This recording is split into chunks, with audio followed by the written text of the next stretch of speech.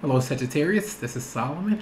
I want to welcome you to your weekly reading for the week of February the 13th to the 19th of 2017. Alright, so this week until February the 18th, the sun will be in Aquarius, and that is bringing out your third house. That's activating your third house of communication within your immediate environment, around your siblings, neighbors, visits from others of the family, and then random pop-ups. So Venus and Mars will be in Aries until March the 3rd of 2017, activating your fifth house of love, creativity, entertainment, children, and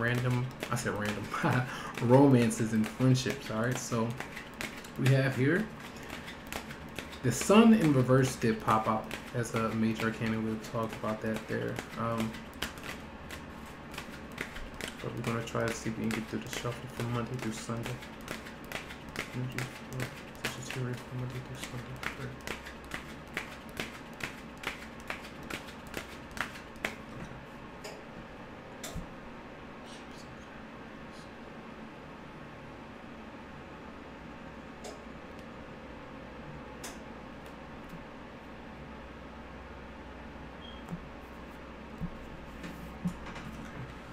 Monday and Tuesday.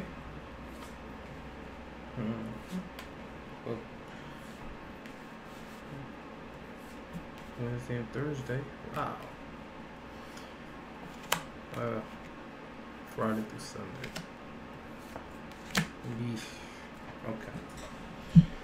And a flip-floppy kind of up and down energy. All right. So some good cards though.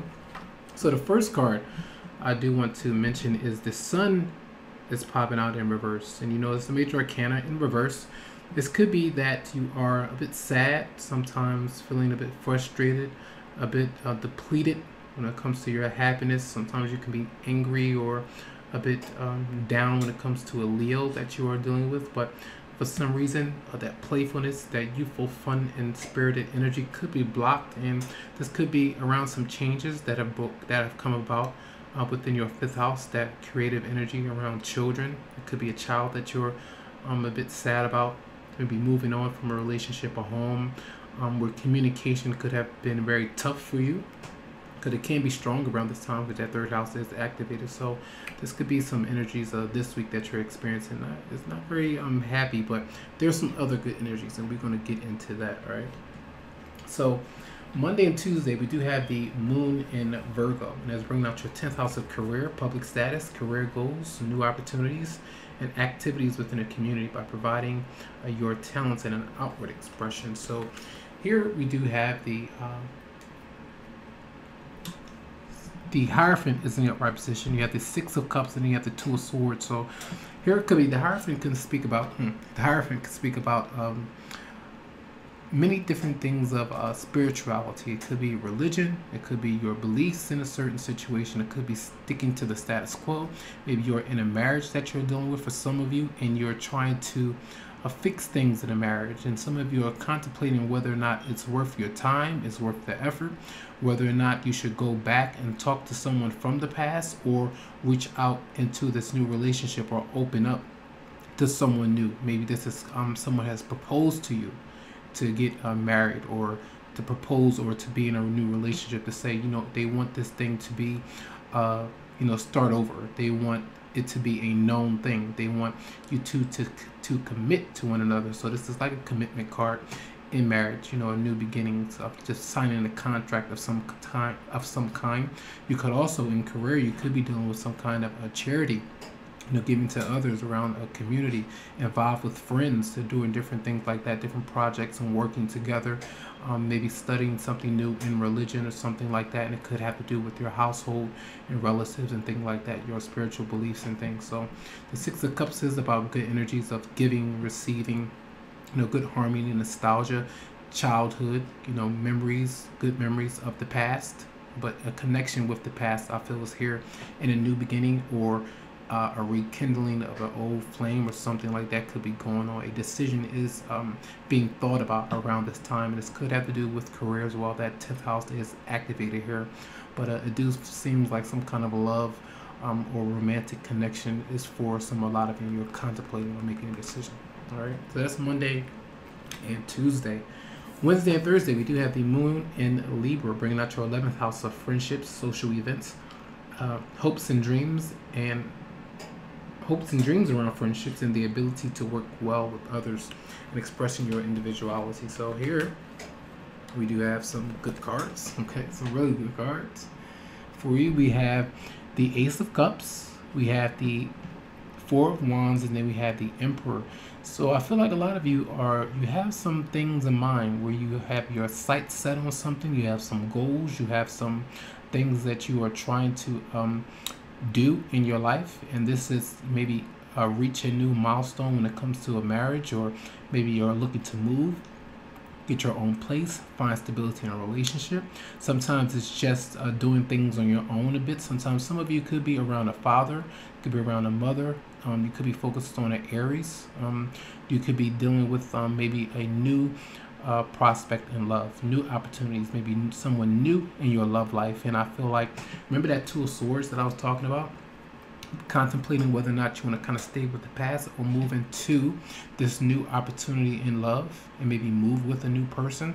I do feel like the Emperor here is someone who is going by all the rules, doing all the things that they know is necessary to take the right actions to move in a better direction. So if the Emperor knows that he's in a past relationship or has some ties to a past marriage or something, he knows that he has to take care of that unfinished business. He knows that he has to move on from that in order to embrace the energies of this Four of Wands and this Ace of Cups. So a beautiful new opportunity in love, an overwhelming sense of emotion, some new personal growth emotionally for a lot of you. So this is taking you out of your element, but you may be happy to experience that because it's something very new to you. Okay, something you have that Wands energy, this is fire. A lot of energy and passion, so a lot of energy going on when it comes to maybe celebrating around the home with, this could just be with friends and family that you are around, but it feels good, you're happy, you're being a bit more playful and enjoying that energy around someone. So romantic partner, friendships, or whatever. So we do, that's the 11th house of friends, so it could be around friends. All right, so that is Wednesday and Thursday. So Friday through Sunday, we have the moon in Scorpio, and that's bringing out your 12th house of secrets, sorrows, closure, psychic abilities, recharging, endings of cycles, limitations, and escapism. And then Sunday we have the moon in Sagittarius, your own sign, so it's your first house, dealing with yourself as well. So that 12th house, look what it brings out.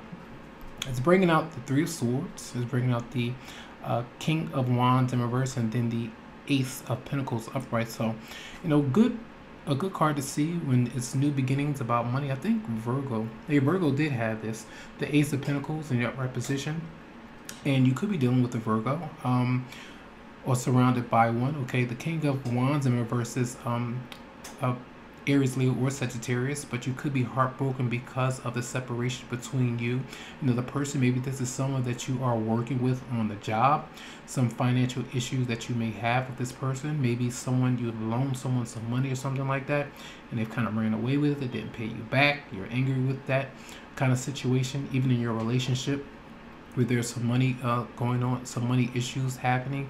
Maybe you're making enough money and the other person is not, and it's causing a lot of blockages when it comes to that. Okay, some issues like that, or you're unhappy with a manager or supervisor or something like that. The Three of Swords is about receiving an answer of some kind that you don't like. Sometimes it is just temporary separation, or knowing the truth about having to move on, and then sometimes knowing the truth about yourself, whether you are or have been a serial dater, you've been involved in a three-way situation that has not been serving you right, and the reality and the truth of that situation is not making you happy or another person happy. So for some reason there is some kind of separation of the truth and reality of the situation here through maybe some kind of communication that actually happens.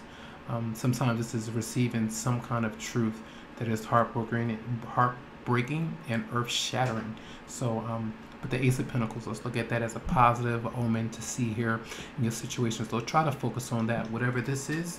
You know, send some good healing, some good vibes to that. Let's see what's going on with you from the Romance Angels, all right? Story and Virtue for February 13th to the 19th, 2017 Spirit. Romance Angels, for Sagittarius for February 13th to the 19th.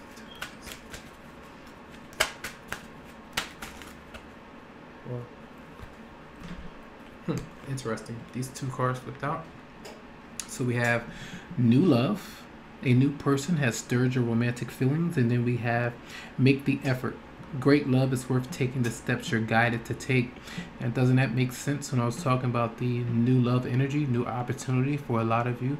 Sometimes this new love could be new growth in your relationship, but new beginnings when it comes to a new person that's going to be significant in your life. And make the effort. You know that if you are single, if you're needing to go out and explore your opportunities, that you need to go out and do that. You have been freed from a marriage or relationship that has not been happy for you. Now you have your freedom, so take those steps. You know, get out and about, talk to people, get to know someone instead of closing yourself off, or make changes that you know that need to be made in order for you to run into this new energy of love. So you know, I hope that speaks to you this week in many different ways. And if you would like a private reading, you can always come to me via my Facebook page, or you can email me to set something up that's going to be specific for you. Much love and much light, Sag.